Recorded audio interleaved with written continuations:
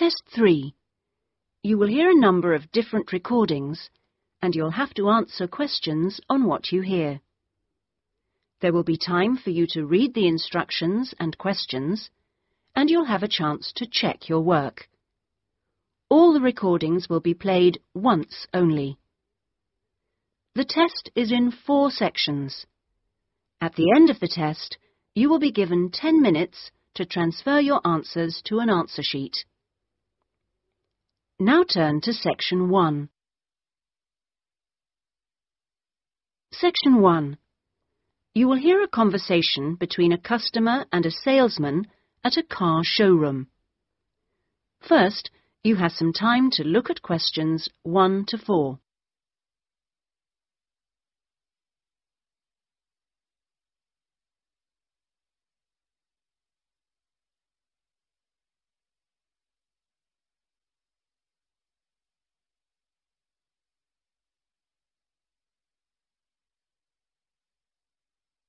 You will see that there is an example which has been done for you.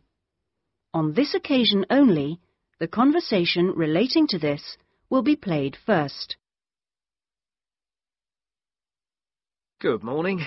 Please take a seat. How can I help you? Well, I'm thinking of buying a new car and I'd like some advice. Sure, yes. Had you got any particular make in mind? I'm interested in a leader. I've had one before and liked it, but I haven't really made up my mind. The customer states that she is interested in a leader, so leader has been written in the space. Now we shall begin. You should answer the questions as you listen, because you will not hear the recording a second time. Listen carefully and answer questions 1 to 4. Good morning. Please take a seat. How can I help you? Well, I'm thinking of buying a new car and I'd like some advice. Sure, yes. Had you got any particular make in mind? I'm interested in a leader. I've had one before and liked it, but I haven't really made up my mind. Sure. We've got various models. Right. What about the engine size? Any ideas? The one I've got at the moment's a 1.2-litre engine, but I find it a bit slow on long journeys. I'd like a bit more power this time. A 1.4 should do. I don't think I need a 1.6 or anything. Right. Well, I think the model you're looking at is the Max. Here's a picture. Oh, yes. Have you got one in? Yes, I'll take you to have a look at it in a minute. I'll just get a few more details. Is there anything else to do with the engine? What kind of gear change do you want? I presume you want a manual. I'd want automatic. I've never driven a car with manual gears. Right. Well now, here's the colour chart for the Max. Have you given that any thought? This blue's very popular at the moment. Yes, it is nice. I like blue. What's it called? Royal? Yes. But actually, I think I prefer this lighter shade here. Sky. Yes, that's popular too. I think I'll go for that. You might have to wait a week or so for that colour, but I assume that'll be okay. Oh, yes, fine. Well, we can go outside and you can have a good look at one, and perhaps take it out. But first, can I just ask you about finance? The cash price is going to be somewhere in the region of 7,500. How would you like to pay? Are you in a position to pay cash, or would you need credit? I'd like credit, provided the terms are reasonable. Well, you can discuss that with my colleague in a moment. We have various arrangements. And would you be interested in us taking your present car as part exchange? Yes. OK, fine. So I'll just need some details from you, and then we can do a valuation. Is that OK? Fine, yes. Before you hear the rest of the conversation, you have some time to look at questions 5 to 10.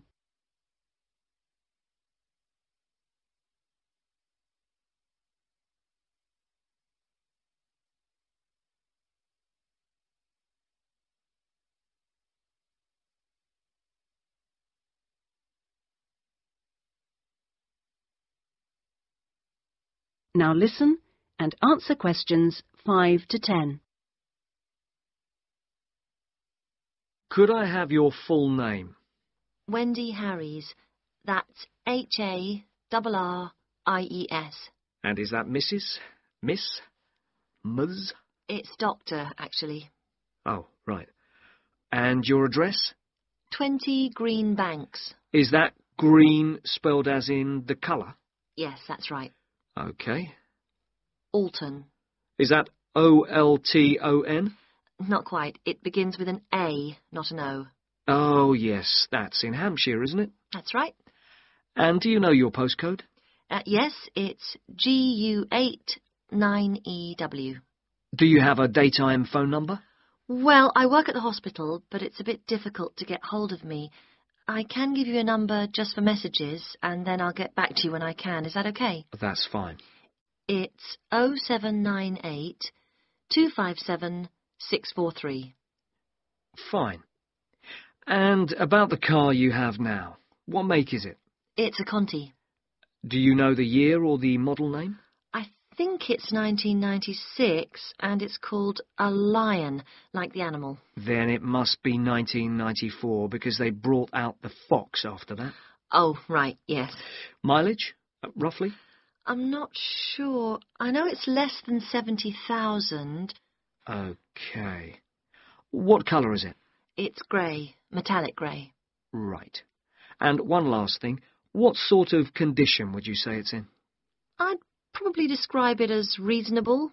Do you need to see it? It's parked outside. Not at the moment, no. Perhaps you could call in one day next week. That is the end of section 1. You now have half a minute to check your answers.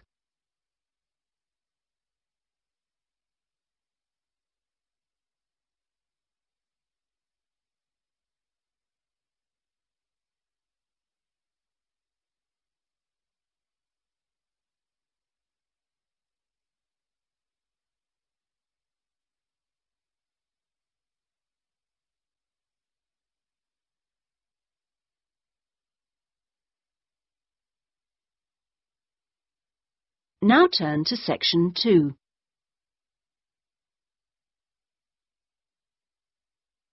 Section 2. You will hear an admissions officer from a UK university talking to a group of postgraduate students in a university abroad about applying for a place at his university. First, you have some time to look at questions 11 to 15.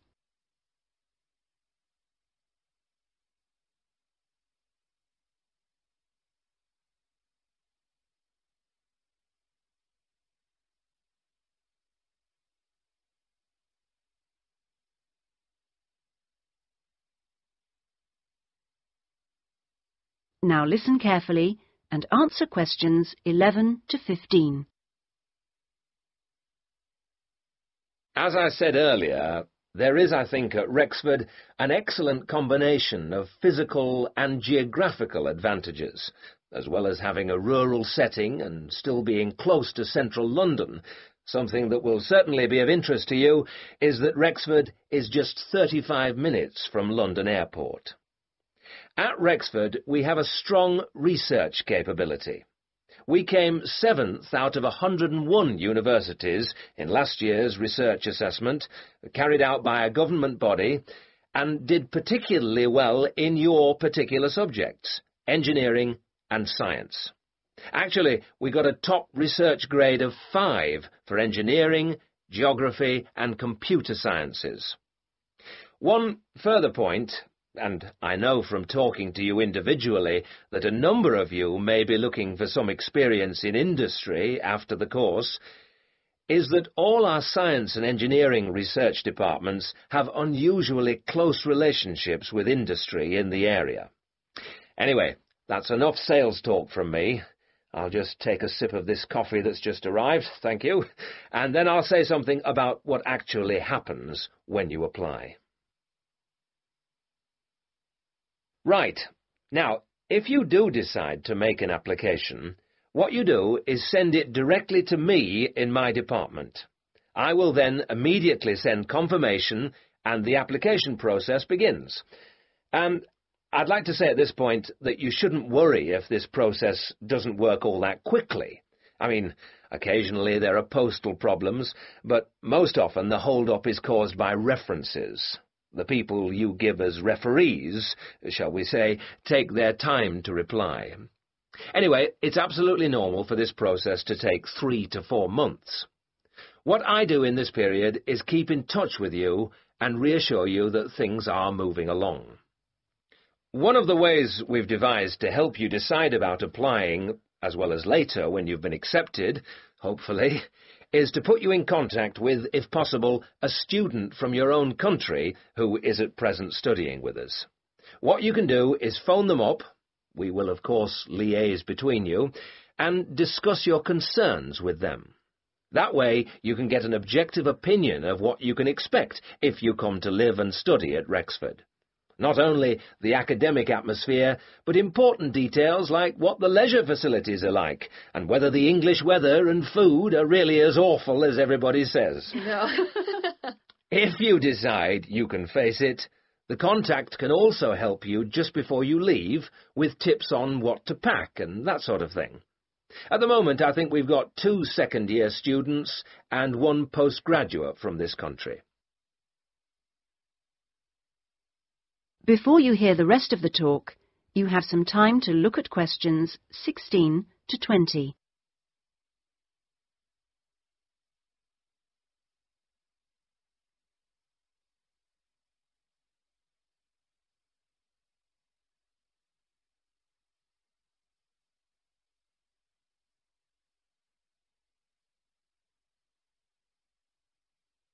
Now listen and answer questions 16 to 20.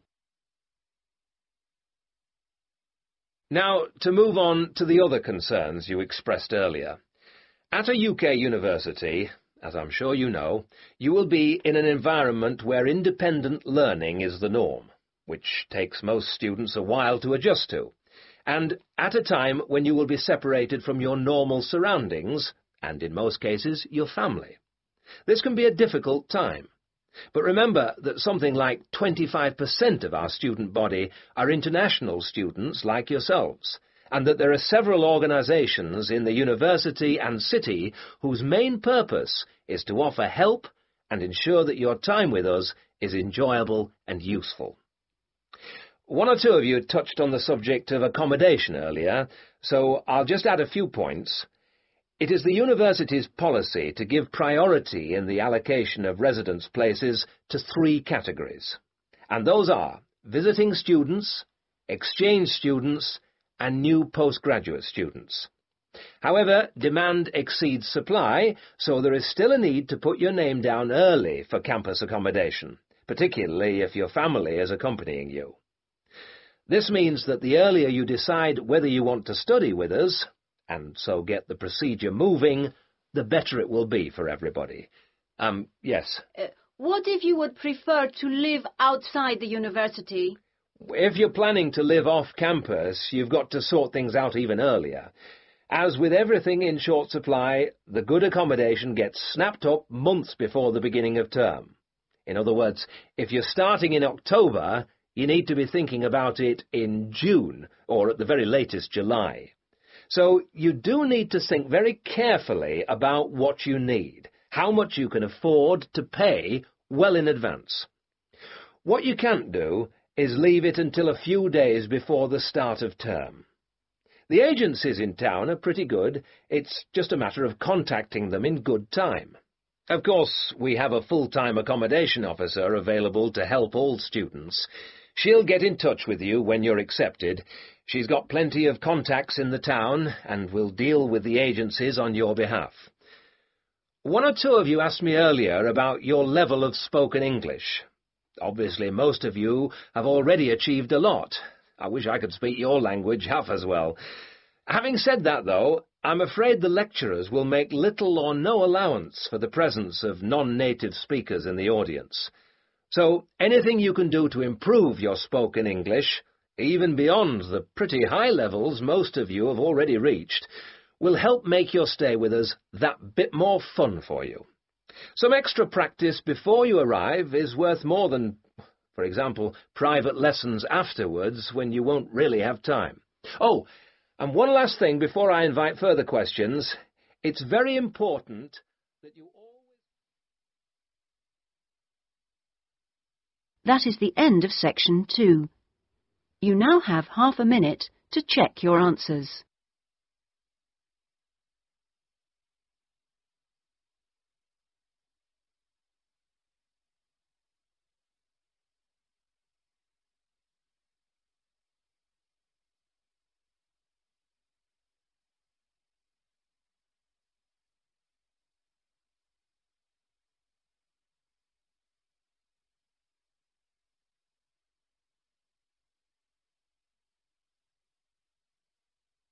Now turn to section 3.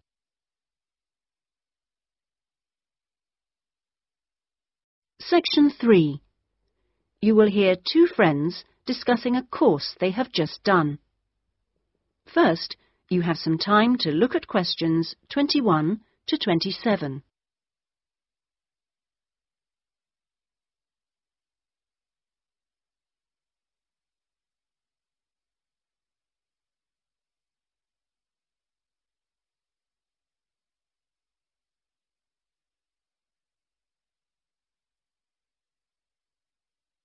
Now listen carefully and answer questions 21 to 27. Oh, Ben, I just remembered I never filled in that form for Nick. Ah. Did you do it? The course feedback form? Yes. If you want, we can do it together. I've got mine here. Is that okay? Yeah. Okay. Let's have a look then. What do we have to do? Let's fill in the top first. Let's see. Course code. It's communication in business. Okay. Communication in business. I do know that, but what's the code? CB16 something. CB162, isn't it? That's it. Okay. And dates. When did we start? I remember my birthday's on May 4th, and it was the day after. It must have been May 5th. Gosh, doesn't seem that long ago, does it? No. And we finish at the end of this week on Friday, so that's July 15th. 16th. Oh. Monday was the 12th. Yeah. Right, that was the easy bit. Now, let's have a look. Please give your comments on the following aspects of the course. Okay, what's the first one? Oh, course organisation. What do you think? Clear. It was, wasn't it? Yeah, I think the organisation was clear. Okay, anything else for course organisation? It was a good thing he gave us the course outline at the beginning in the first session. That was useful, so I'll put that down, shall I? Yeah. Now, going on to suggestions for improvement, one thing that wasn't so good, I think we could have done a bit more work at the beginning. I mean, at the beginning it seemed dead easy. Yeah. I thought it was going to be really easy, and then all of a sudden in the second half of the course, we got a whole load of work. Yeah. Reading to do and essays and things. Yeah, it'd be better if it was more even. Okay, now, course delivery. Does that mean teaching? Yeah, I suppose so. Well, what I thought was really good on this course was the standard of teaching. Actually, I mean, some of the teachers were better than others, but the standard generally was fine. Much better than other courses I've been on. Yeah, I agree. Let's put that then. Okay. What about suggestions for improvement? I didn't think it was all that wonderful when we had great, long group discussion sessions that went on for hours and hours. Right. I don't mean we shouldn't have group discussions, just that they shouldn't go on too long.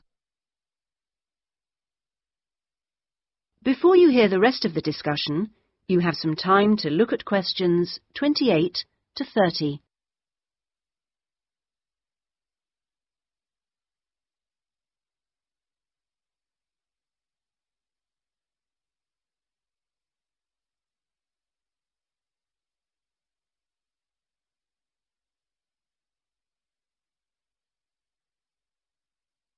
Now listen and answer questions 28 to 30. Now, on to materials and equipment. Oh, now, what was good about some sessions was the handouts. Yes, I thought all the handouts were good, actually, and some were great, with website addresses and everything. One problem, though, with materials was the key texts. Yes, there just weren't enough copies on reserve in the library. And if you can't get the key texts before the session, how are you supposed to do the reading? Yeah. And not enough computers. You have to wait ages to get one. Okay, testing and evaluation. Well, I don't know. It's hard to say until we've got our written assignments back. Oh, don't talk about it. I only got mine in yesterday. It was a real struggle. Oh, I hate to think what mark I'll get. Yeah, but at least we've done the oral presentation. I thought that was good, the way I got my feedback really quickly. Yes, it was. And I liked the way we knew what would be evaluated on. We knew the criteria, so we knew we had to think about clarity, organization, and so on. Yeah, but I'm not so sure about the written work. One thing, I think, is that there's just too much. It's really stressful. Oh, yes, I'd agree. And I don't see why they can't let us know the criteria they use for marking. The written assignments, but he told us. No, for the final exams. Oh. What are they looking for? What are the criteria? What makes a pass or a fail? Yeah, I never thought of that. It'd be really useful. Okay, any other comments? I thought student support was excellent. Yeah, me too. Okay, excellent. Other comments? No, I can't think of anything else. Nor me. Okay, so that's done. Thanks, Ben. No, thank you.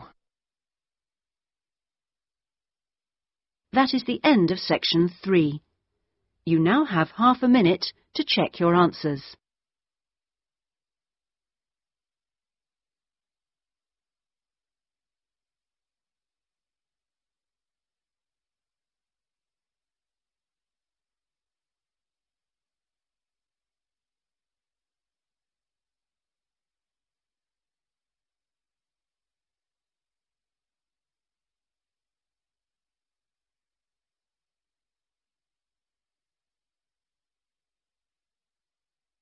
Now turn to section 4.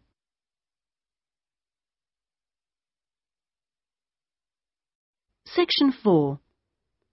You will hear a student giving a presentation about a project on household waste recycling.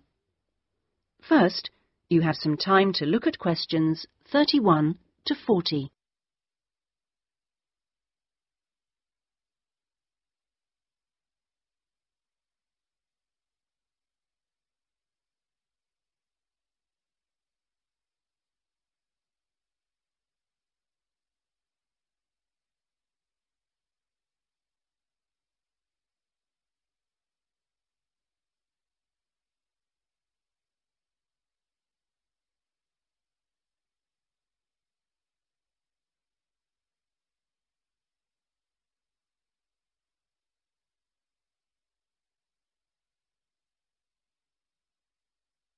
Now listen carefully and answer questions 31 to 40. Well, my group has been doing a project on how household waste is recycled in Britain. We were quite shocked to discover that only 9% of people here in the UK make an effort to recycle their household waste. This is a lower figure than in most other European countries, and needs to increase dramatically in the next few years if the government is going to meet its recycling targets. The agreed targets for the UK mean that by 2008 we must reduce our carbon dioxide emissions by 12.5% compared with 1990. And recycling can help to achieve that goal in two main ways. The production of recycled glass and paper uses much less energy than producing them from virgin materials, and also recycling reduces greenhouse gas emissions from landfill sites and incineration plants. As part of our project, we carried out a survey of people in the street, and the thing that came up over and over again is that people don't think it's easy enough to recycle their waste. One problem is that there aren't enough drop-off sites. That is, the places where the public are supposed to take their waste. We also discovered that waste that's collected from householders is taken to places called bring banks for sorting and baling into loads.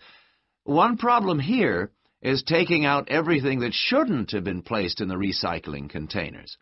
People put all sorts of things into bottle banks, like plastic bags and even broken umbrellas.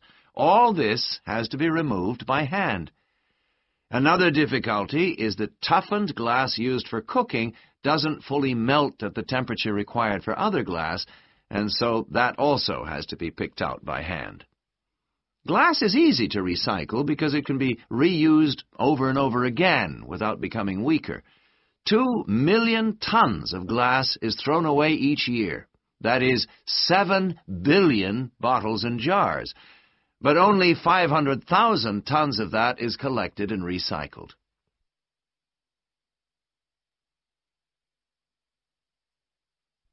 Oddly enough, half the glass that's collected is green, and a lot of that is imported, so more green glass is recycled than the UK needs. As a result, new uses are being developed for recycled glass, particularly green glass. For example, in fiberglass manufacture and water filtration. A company called CLF Aggregates makes a product for roads, and 30% of the material is crushed glass. For recycling paper, Britain comes second in Europe with 40%, behind Germany's amazing 70%. When recycling started, there were quality problems, so it was difficult to use recycled paper in office printers, but these problems have now been solved.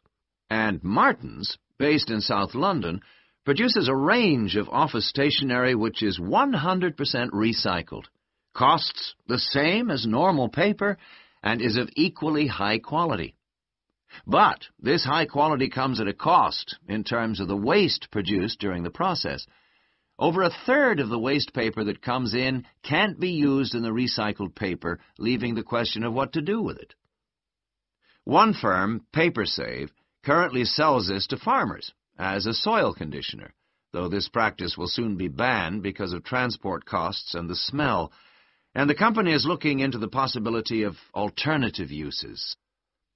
Plastic causes problems because there are so many different types of plastic in use today, and each one has to be dealt with differently. Packrite recycles all sorts of things, from bottles to car bumpers, and one of its most successful activities is recycling plastic bottles to make containers which are used all over the country to collect waste. The Save a Cup scheme was set up by the vending and plastics industries to recycle as many as possible of the 3.5 billion polystyrene cups used each year. At the moment, 500 million polycups are collected, processed, and sold on to other businesses such as Waterford, which turns the cups into pencils, and Johnson & Jones, a Welsh-based firm, which has developed a wide variety of items, including business cards. Well, to sum up, there seems to be plenty of research going on into how to reuse materials. But the biggest problem is getting people to think about recycling instead of throwing things away. At least doing the research made us much more careful. That is the end of section 4. You now have half a minute to check your answers.